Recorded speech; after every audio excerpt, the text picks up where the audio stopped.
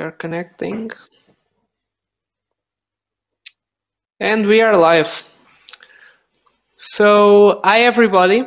This session we're gonna have Carlos Esteves and Greg Goorwitch from SpringerNature. They will talk a bit about SpringerNature. For this event, the feature of raised hands will not be available, but please leave questions on the side of the platform, the Q&A, and at the end of the session, I will be asking the questions, and Carlos and Greg will be answering them. Okay, so I'll pass the stage to Greg, who's gonna start. So go get it. Thank you. Thanks, Rui. So hi, I'm Greg Goorwitch. I look after recruitment for technology and digital for SpringerNature. I've been here for nearly 2 years, but I have been working in the recruitment industry for 15, which is why my hair's gone a little grey, I think. But working across many industries, digital transformation, and then into telecoms, banking, retail, and publishing media, with focus on multiple roles with quite a lot of software development recruitment. So I'm going to talk today about SpringerNature. We've landed in Lisbon. Carlos will also be able to give you a lot more information about it because he's instrumental in the strategy. But I'll talk a little bit on an overview about us as a company, who we are, what we do, and what technology means for us. So I'm just going to share my screen.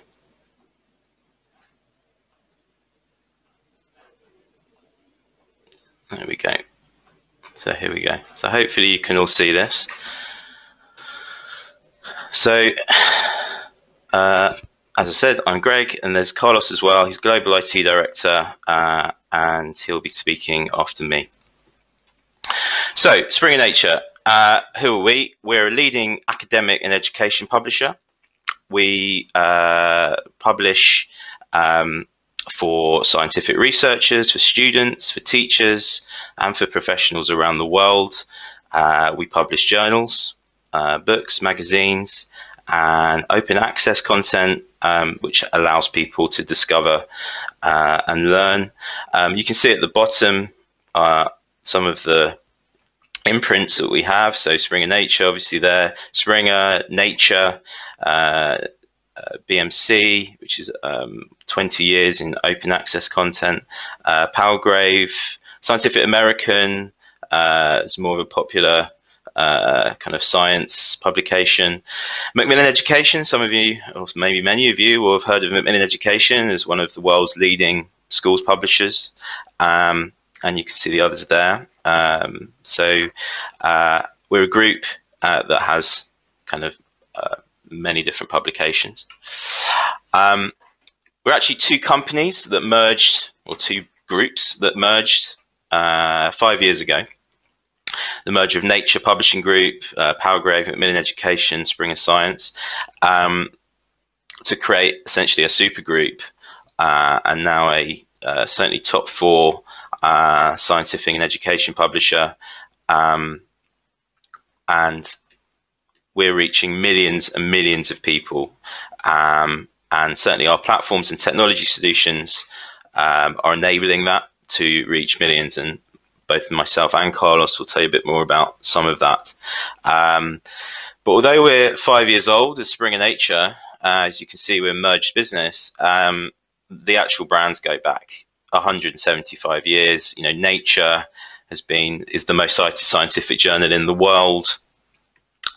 Many of you will have heard of it. Springer goes back, I think they were formed for a similar time in the 1800s. So these are historic scientific publications. But what we're going to be talking about is how we're using technology and digital to enable the whole world to access this and improve. So let's talk about IT. IT department, we've got about 1,000 employees spread around the globe. There's about 13,000 people that work for SpringerNature across the whole business, but 1,000 or so are in IT. We've got 5 divisions working across all areas of IT, and ultimately enabling SpringerNature to be at the forefront of digital publishing. These are the 5 divisions. Won't speak too much about the other 4 at this point, because I think we'll focus on what we're doing in digital. But IT portfolio operations delivery, certainly looking across the portfolio and deliverables, engineering and enablement, building and creating scalable, reusable kind of building blocks that we need. Business systems, well, IT needs to make sure that we're all working right. We have the systems at SpringerNature that work great for us. IT operations, as you can see there, database engineering, very important. Infrastructure, platform support.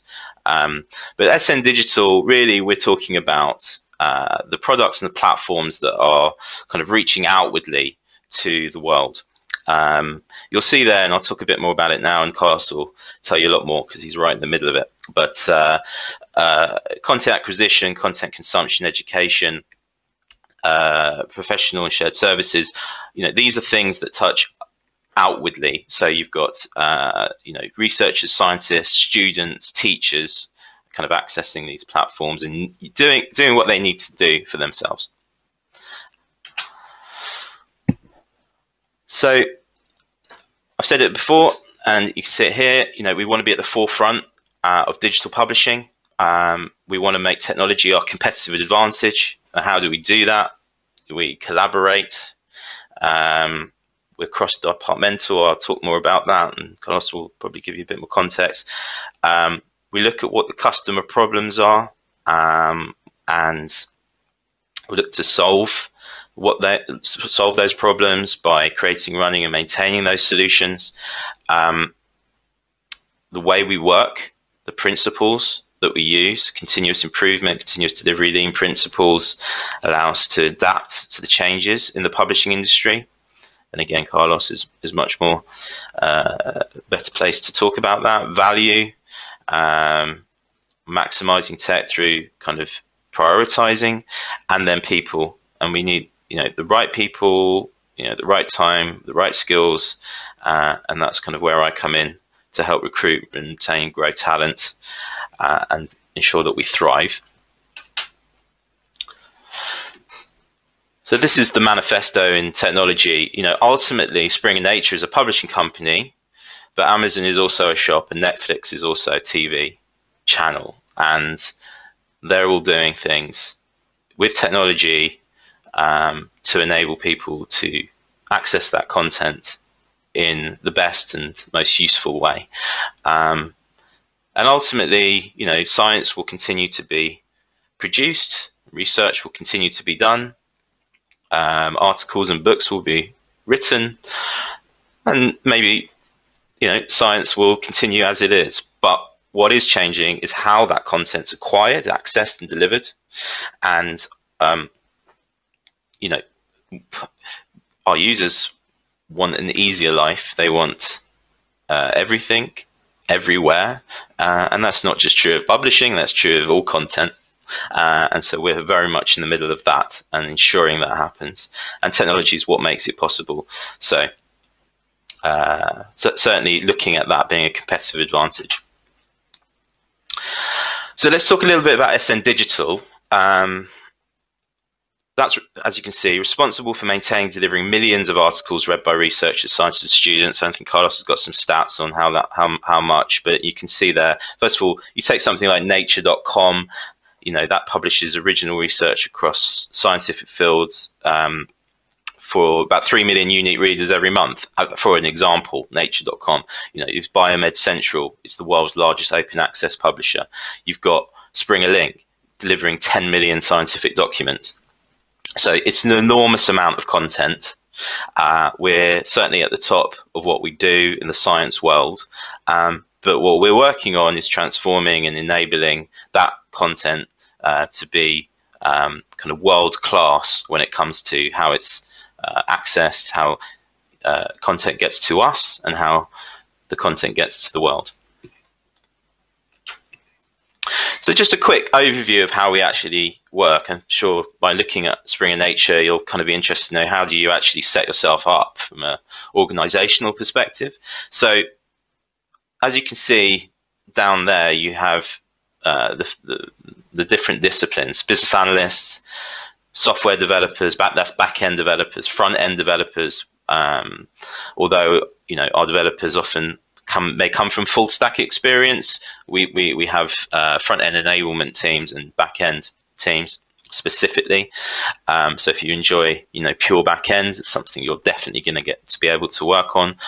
Project management, QAs, and then UX. So we have all of those disciplines, and they're working across the domains. And you can see underneath content acquisition, that is, how do we get the content from them to us? And who's them? Scientific researchers doing amazing work. Carlos will talk more about the type of things they're doing. But as you can imagine, right now in the world, there's a lot of content being sent from scientists to be published. Very important moment that we're having regarding, you know, life sciences. So, you know, we're enabling that to happen. So how do we get that from them to us? How do we build the products that allow that to happen? Content consumption, that's once we've approved that the scientific research is good, going through peer review processes, going through other things. How does that content get to the world? And as you saw before, there's millions and millions of articles. So it's a huge amount of work to be done, not only maintaining that, but building the products that allow people to access it. Education is a domain. You know, we support, for Macmillan Education, schools, teachers and students interacting with each other. You know, in my day, we used to kind of give a book in for homework. And as you can imagine, I'm sure if you have kids, and you know, that has totally changed, and we build those products, or we help maintain those products as well. The professional domain and the shared services being more about things that are neither content acquisition, either getting the content from whoever wants to submit to us, or content consumption, whoever wants to, you know, read our content. The shared services are things in the middle. A good example would be identity and access and those types of things, linked very closely to data as well, because we like to know who is interacting with us. And for example, if you are sharing content but also discovering content, you may be the same person. So looking at projects around that. You can see a little bit around the sides about how that works, but the disciplines, you know, kind of report into a global head of, and then the domain leads are kind of IT directors, and Carlos is one of those. I won't spend too much on this. I think I've just mentioned it. Content acquisition, you know, examples there. A lot of work going on in open access. A lot of work going on in our submissions transformation. I won't spend too much time because Carlos is running that, so I'll leave that to him. Content consumption, the content. Nature careers is a big thing regarding, you know, scientific jobs that we're involved with, kind of publishing that. But a lot of the consumption is happening around accessing science. Education, we discussed that, won't spend too much here. And professional and shared service I just mentioned. So we work in a fast-moving, agile culture. We work multidisciplinary teams in a domain structure, so I've mentioned that. We're global. So we're based in London, Berlin, Pune, New York, Madrid, Dordrecht, Heidelberg, now Lisbon. I think you know, the main hubs, if you want, are London, Berlin, Pune, and Lisbon will be a main hub. We've already, I think, hired 25 plus people since we opened the doors in May, and is going to be a major player with the group. Working collaboratively with your colleagues in other countries.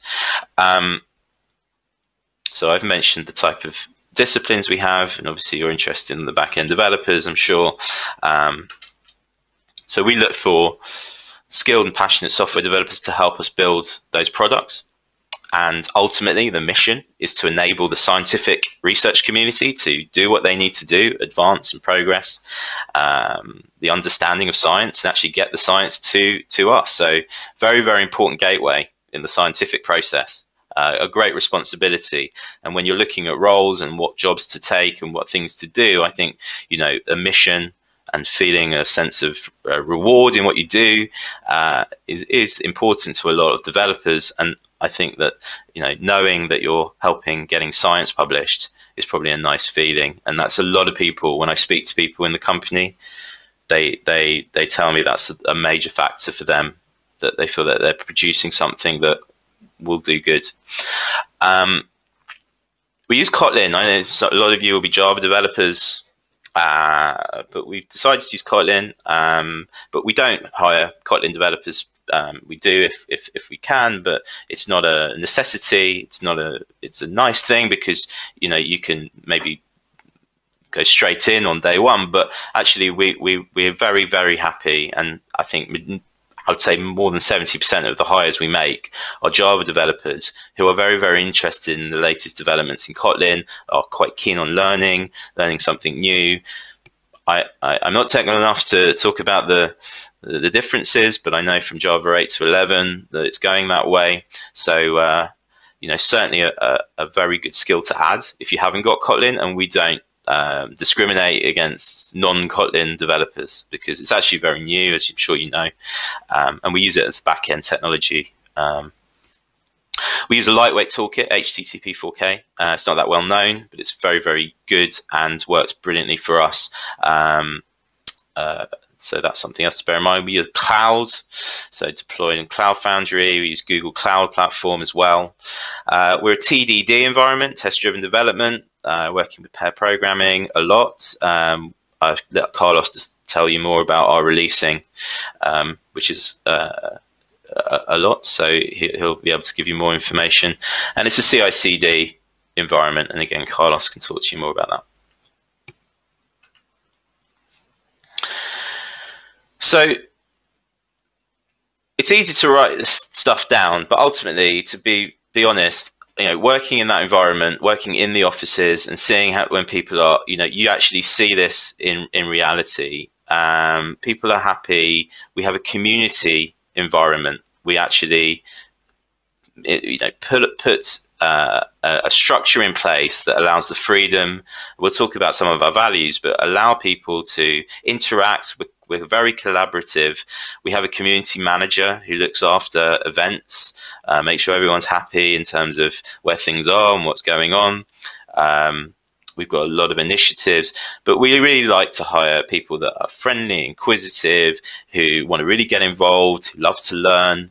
And we look for the culture to be added to. It's not just a culture fit, it's a culture add. So we have values, and we want to make sure those values are in place and we believe in those, but we're also looking to develop that and people that want to push that, and that's really important to us. And we really want ideas, and we want them to thrive, and forcing into a very rigid kind of way can actually stifle that. So we're very conscious of that, and we do things about it. It's not just like nice to say in a presentation that we have a nice culture. We're doing things, and I think Carlos has got some more information on that as well. But culturally, lots of interactions, lunch and learns, and events that allow people. We have 10% time, which allows people to do a project outside of their work. And we want everyone to contribute, and we have a very transparent way of working. So very respectful. And these are the things, we like to collaborate, we like to innovate. 10% time, which means every other Friday people get together and they discuss, they kind of work on something that isn't a project. So it isn't based on the project they've been working on. And that's presented back to everyone. So it could be a group thing. It could be on your own. We don't mind. But we like you to share it at the end. Mastery, we want you to become the best that you can be. Someone that loves knowledge, wants to learn. wants to take ownership, needs a purpose. And I feel like SpringerNature, being a scientific publisher, is somewhere where you can really kind of get that from this, but also your own personal career purpose and want something, you know, better for yourself. User focused. We're a digital team that deals with people that are trying to solve problems, and we want to make their life easier. Transparency, as mentioned before, you know, the way that we recruit, the way that we, you know, do everything. Everyone is kind of has a view, and it's okay to fail. That's absolutely kind of part of growing, and we embrace it. And unfortunately, it happens, but actually, by embracing failure, it seems to have an effect on more success. So, and then very importantly, life balance. You know, so let's talk about that here. So we've opened a new Lisbon hub in 2020.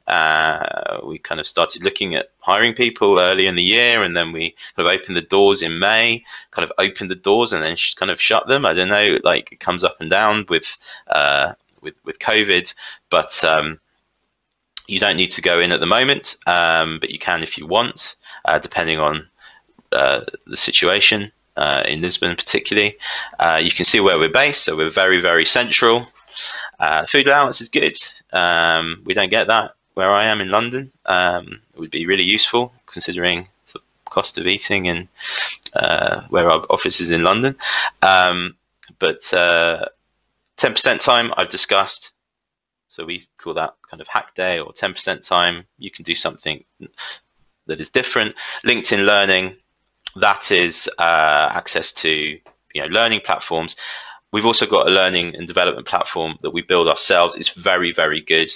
Lots of things. It's not just technical. It's everything from public speaking to agile. You know, we use Kanban a lot. So you might want to kind of open that up. Lots of different opportunities there to learn and also to discuss about further learning opportunities. We're very open to it. If you're interested in tech stuff, there's a lot of SM publications that will be interesting to you, and there'll be a lot of stuff that you'll find very interesting. We've got millions of articles, thousands of publications. So, you know, you'll be able to find something of very great interest, but something specific to what you want to learn is probably there, and therefore, you know, could save you some money on getting that elsewhere. Private health insurance, other insurances. You can work 2 days per week from home, and you can request a third if there's a business case for it. So very good split between working from home and working in the office at the moment until things get to a normal state. You'll be working remotely at home, but you can come into the office if you want. And we run a traffic light system depending on the local governments for all the countries. We have 50 offices around the world, so it's a complex crisis management structure, but it's working well, really well. You get a mobile, and your travel costs for up to €40 per month are covered. And that is me talking for a huge amount of time. So I'm going to stop sharing and pass over to Carlos. Thanks, Greg. I'm just going to try to share my screen. Let me know if you can see it.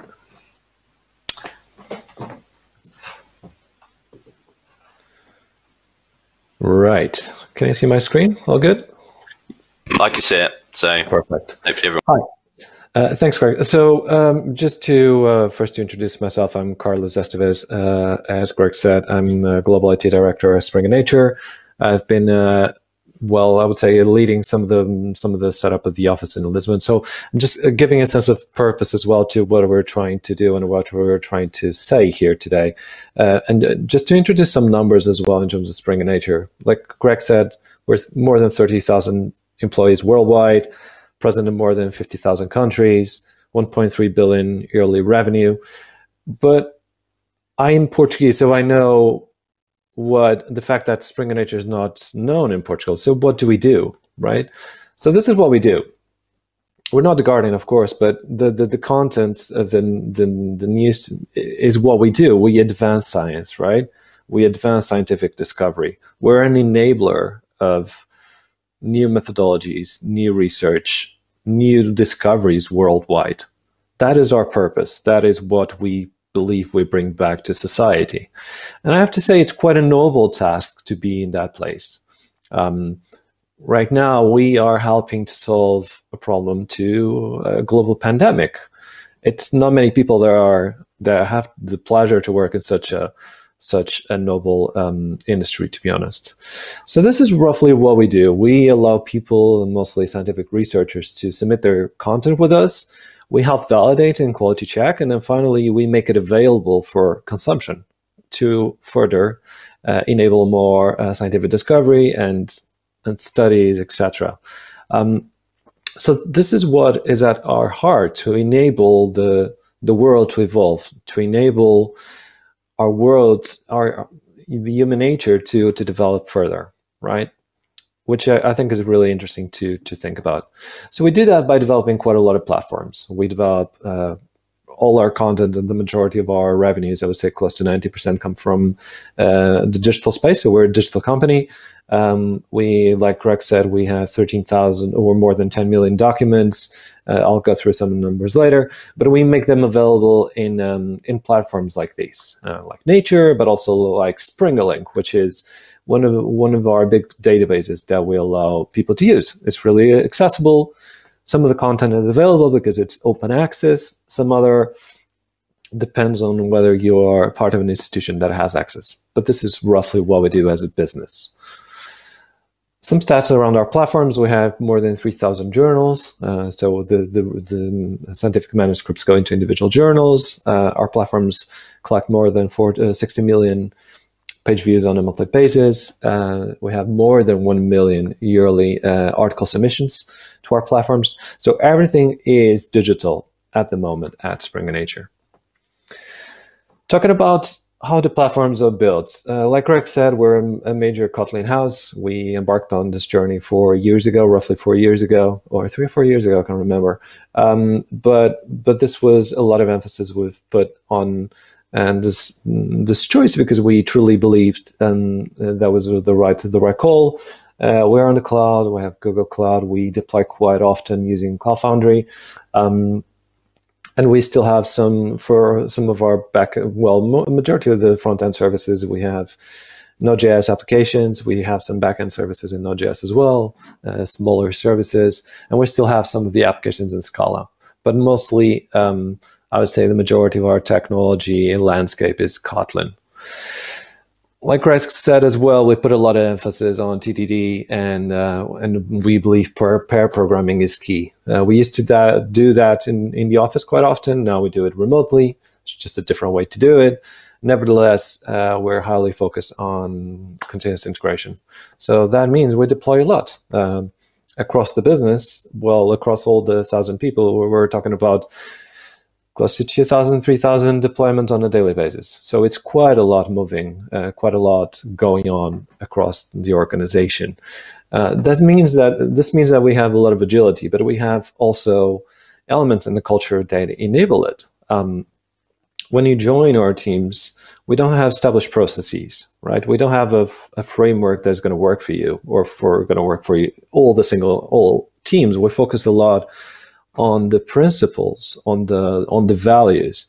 So we enable that level of agility, and we enable teams to adapt and to sort out their processes the best way they can.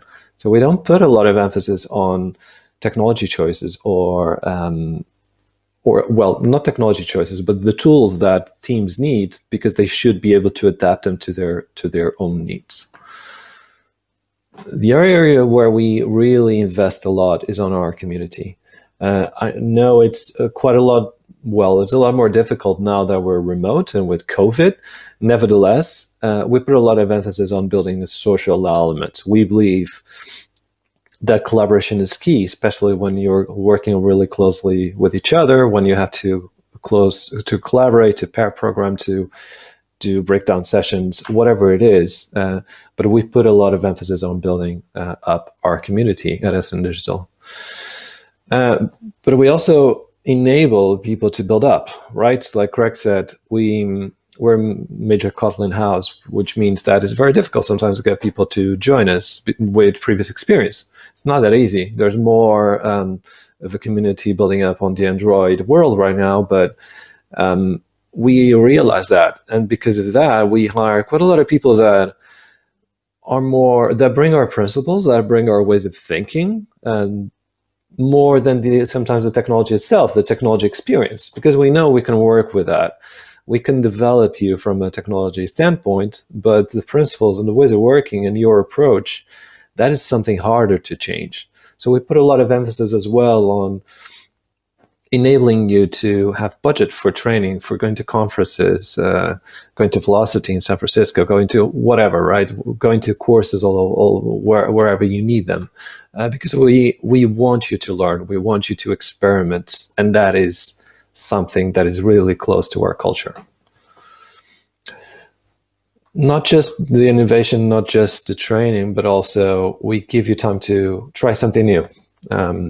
So picking up on Google's very famous 20% time, we have 10% time at SpringerNature Digital, which means that every other Friday, you'll literally have the whole day to work on your personal project, to work on new skills, to build something you haven't thought of before.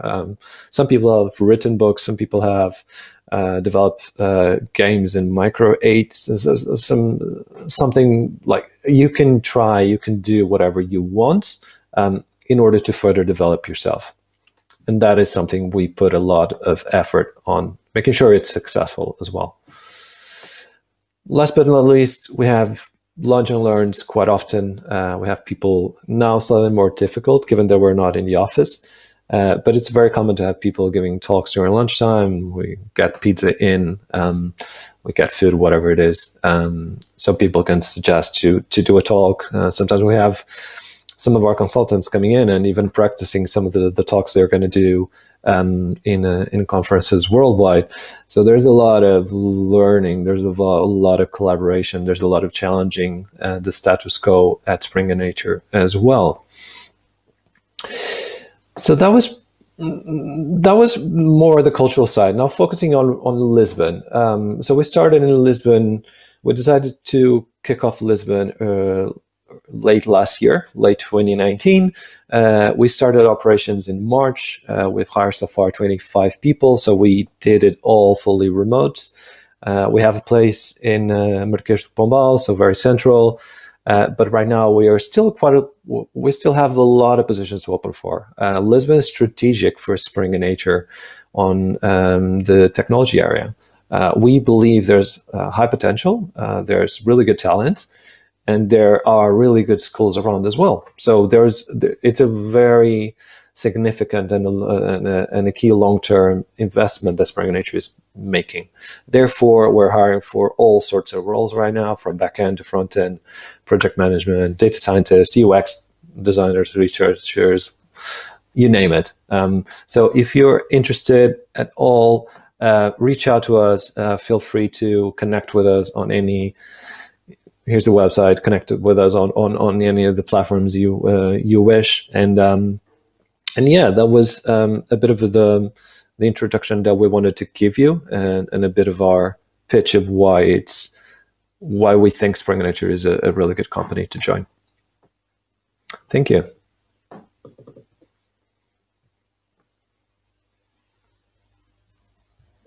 So thank you, Carlos. Thank you, Greg. So we have here some questions. You guys can keep leaving questions, please.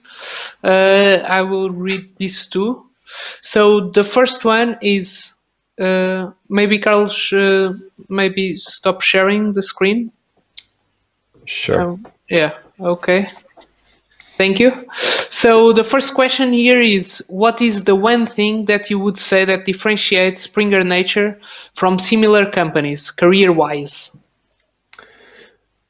So I think that is a very interesting question. So I have to say that for example, I joined SpringerNature 6 years ago. Before that, I would be hopping jobs every other year, I would say. And I think what is different about SpringerNature is the fact that nothing is set in stone. And we value collaboration quite a lot. So that's why I don't spend that much time talking about technology choices or the technology stack or how we develop software, because everything is up for discussion. 6 years ago, the company was completely different. We had different ways of working. We had different technology choices. But I think what is different is the fact that you can come in and you can say, well, I think that is rubbish, and I think we should do it this way. And a lot of people are going to listen to you. And if you're able to convince people around, you can literally turn the company around or the technology area around, right? You have that ability. And that is, I think, is quite unique because I've joined a lot of companies. I've met a lot of people where sometimes you want to try something new, you want to suggest something new, and there's already a playbook written, and you can't go outside of that. There is already a process defined, and you can't actually move, or even to change something really small takes quite a lot of time and effort. I think at SpringerNature, we're able to collaborate a lot to drive change and to drive improvements. And that for me is quite unique, to be honest. I mean, I'll just add. So my job is talent. You'll see talent and resourcing manager. So a lot of what I'm doing as well is not just external hiring, but is actually working with Carlos, with other directors and hiring managers, and looking internally at who we have and what they want to do. And part of their career frameworks when they work with their managers is they're very encouraged to say what they want to do with their career. So I've spent in 2020 a huge, vast amount of time moving people from one team to another. And I don't think in the past times I've not seen that. Now, not just in the discipline, which is interesting. People sometimes get very interested in data. They may want to go off and do some more personal development in data science or data analytics from software development.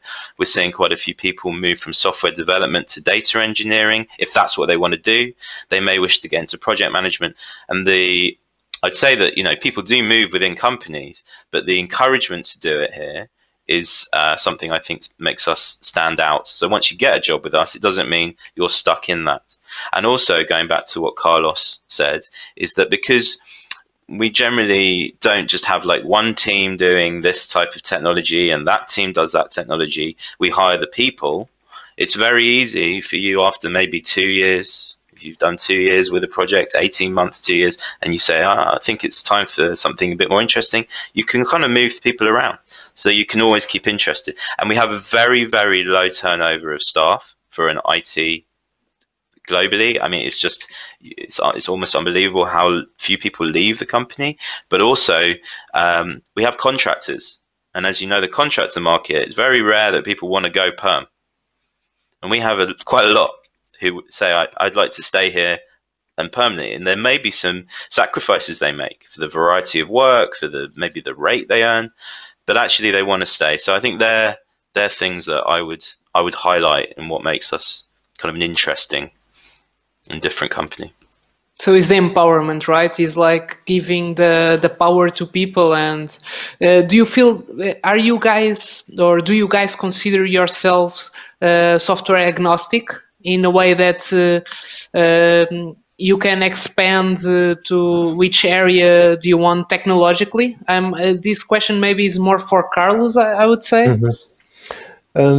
So not completely agnostic, meaning that we still have our, I'm not sure if many people know about the ThoughtWorks Tech Radar, which is one of the instruments of validating like in the industry some of the technology choices. We have our internal version of things we are trialing, things we're actually using, and things that we're trying to deprecate. So for example, we had a lot of, for example, Ruby on Rails applications due to several mergers we had, and that is on the deprecation layer, right? We fully focus on JVM languages for backend development, that's clear. Front end, there's a bit of a mixture of Node.js with some TypeScript. There are different ways to approach it. So we're not fully agnostic, but it doesn't mean that next year we're not going to work on a different technology that we're evaluating now that becomes something we want to adopt. Yes. Okay. So that's the flexibility we're talking about, like, and the importance that one can make in the company. Yes. Indeed. Myself, as a former tech, I find that very interesting because I started as a developer, then I moved to QA engineering, and that was something that I was also fascinated when I was working, because that opportunity to grow and to expand yourself and to make an impact to the company, it seems, I mean, for me it was great, and I feel that, as you are saying, in SpringerNature, that happens as well. So that's very cool, I would say. So let me see another questions we have. As the personal project time on Fridays, to as the personal project time to be related with the company. Not really. Ideally, Okay. so ideally, we want people to solve business problems. Mm-hmm. Nevertheless, we allocate that time to enable people to grow in many, many different areas. Sometimes you might be developing something that is completely off the context where we are, but you can reapply some of that learning, some of that thinking in something that is business centric, right? So we had someone literally write a book that actually was slightly relevant. Someone that actually wrote a book about product development throughout 1.5 years. Would you say, did that bring value to the business? Well, not directly, meaning that he wasn't actually developing a product, but he was thinking about the product development cycle. He was collecting insights from the industry. He was sharing that knowledge. That's pretty cool, I think. We have someone else now writing a 2D kind of retro game in Pico 8. Is that bringing value to the company? No, but it's fun. And you get a lot of people collaborating, people that want to design like sprites for the game from different teams, right? So you get benefits that might not be fully business centric.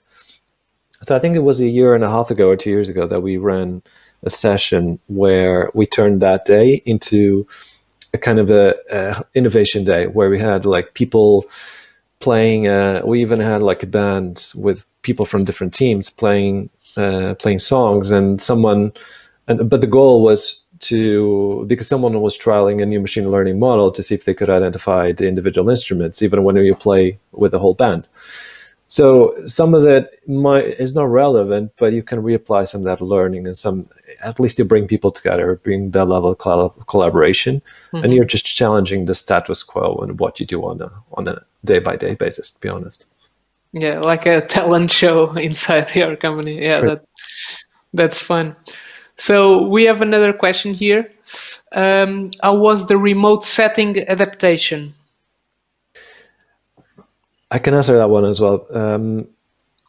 So we before the lockdown began, 2 weeks before that, we were in a meeting that we do on a monthly basis, on a reporting meeting, and we made the call to say, all right, because we're seeing the trends, let's fully try the whole IT department going fully remote. So probably 2 weeks before the lockdown happened.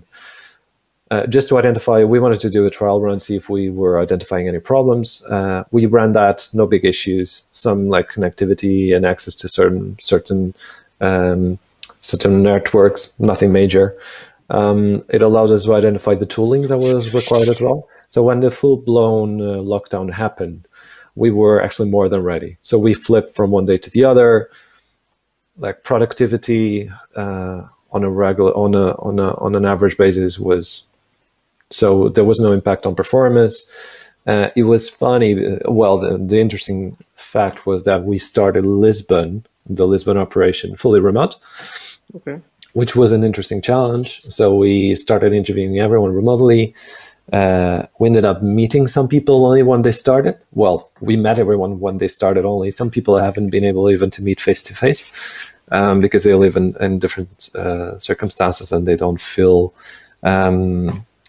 they don't feel inclined to travel. So it has been really easy to adapt, to be honest. We haven't seen any impact. I think the biggest issue is just what every other company, or what I think every company is facing right now, which is how do you force work-life balance? How do you force people to shut down their laptops at 5:30 and not respond to emails in the evening, right? That for me, and I'm suffering from the same thing, from the same problem of the lines between work and life starting to blur. And that for me is serious. Besides that, the actual adaptation, like, it was very, very easy, to be honest. Do you feel that the communication between teams was affected? I think at the beginning, I'm asking this because I've seen many companies that they are struggling. For instance, the communication between teams. For instance, your IT team, your technology team, probably they talk together really well, but maybe talking with another sectors of the company, maybe it's affected. That's why I'm asking this. So we were always we've been a global business for quite some time. Part of the group I run is spread across 5 locations, right? Okay. So we have teams in the US, teams in London, teams in Germany, India, and some people in the Netherlands. So regardless of what you do, you're already remote. The team's already, their mindset is already thinking about, okay, we're in a remote setup. We need to collaborate with teams that are not sitting next to me.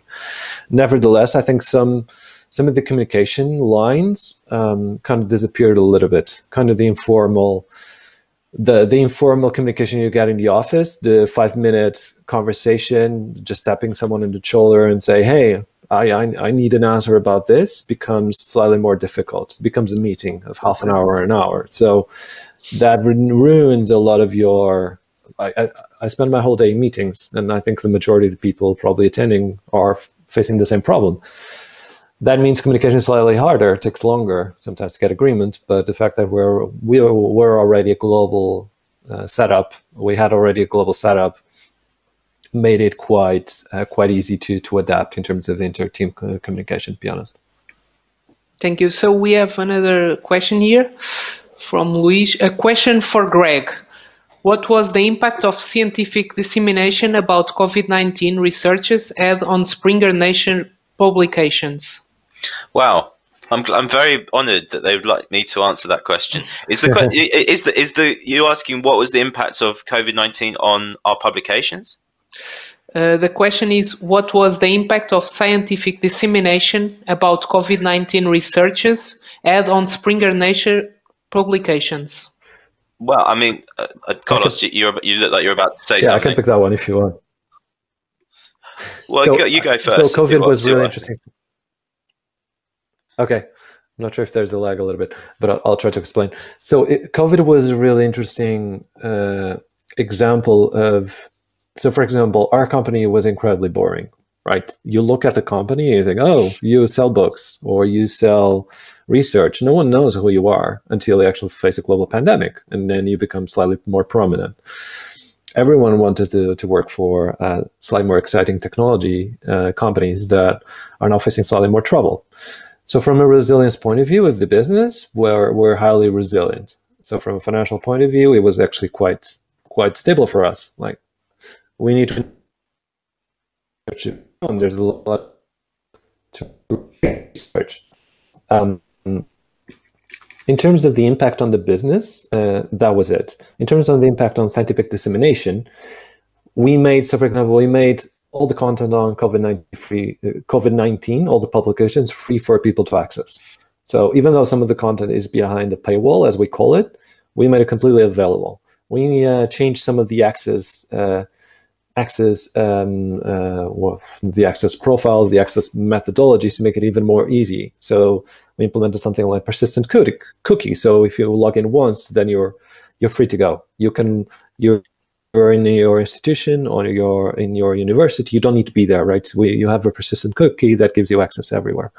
But we also noticed a lot of submissions, a lot of content coming in, a lot of people, because the focus of the scientific community went so much to COVID-19 that we saw a lot of people researching this area, running a lot of clinical trials, doing a lot of publications. So we put a lot of emphasis on making sure that we could support that process from a publishing point of view as well, making it more flexible for the author to need more, or to revise the manuscript, making it more, trying to speed up the publishing process in those manuscripts as well. So we put a lot of emphasis on making sure that we can all solve this problem. It's a bloody global pandemic at the end of the day. And Greg, do you feel that the COVID affected the SpringerNature hiring plans, for instance? Like, did you reduce the people you were hiring? It had the opposite effect of hiring more. How did it affect the? Well, we're opening a new office and we've got big strategic plans to grow it. So to be honest with you, it's been very, very busy. As you know, really the doors opening around May, maybe starting a few months before, we're at 25 people.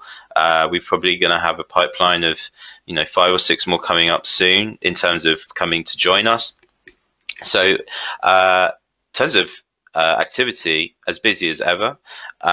It's ultimately you've got to change. I've been running sessions with teams on how best to do virtual interviews, things like that. But I mean, because we're in a fortunate situation that we're in a market in which it's secure enough to continue. Whereas I'm very conscious when I talk to candidates, they may not have been looking for new opportunities, but they're working in travel or in hospitality or anything related to airports or whatever it is, So, so it's been pretty much business as usual in terms of continuing recruitment, but in fact lifted a little bit by a big plan to have a very, very strong office in Lisbon.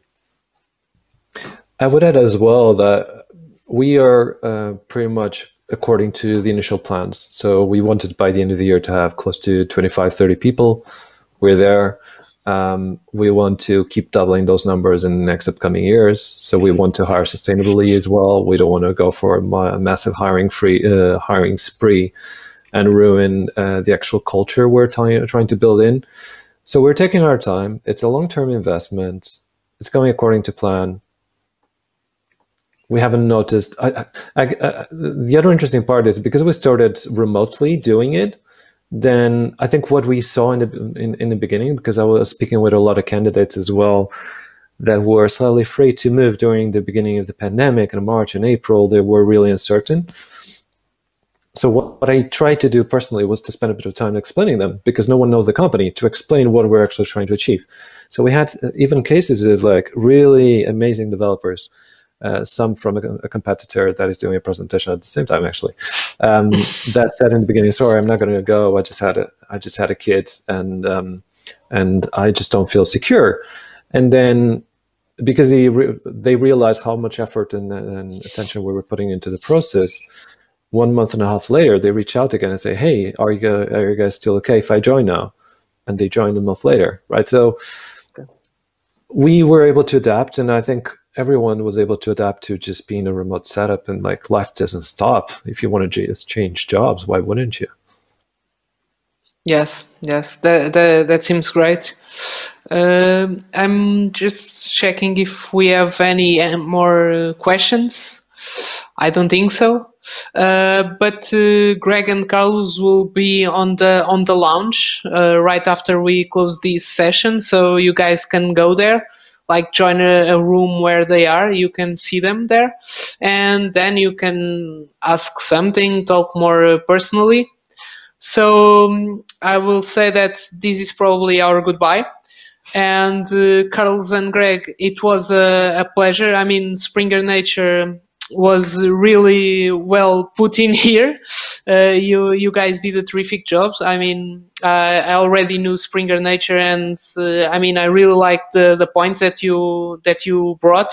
As an ex-tech guy, as myself, I felt really connected with some of the things that you brought to the table, and I really like your presentation. And once again, thank you very much for your presentation. It was great.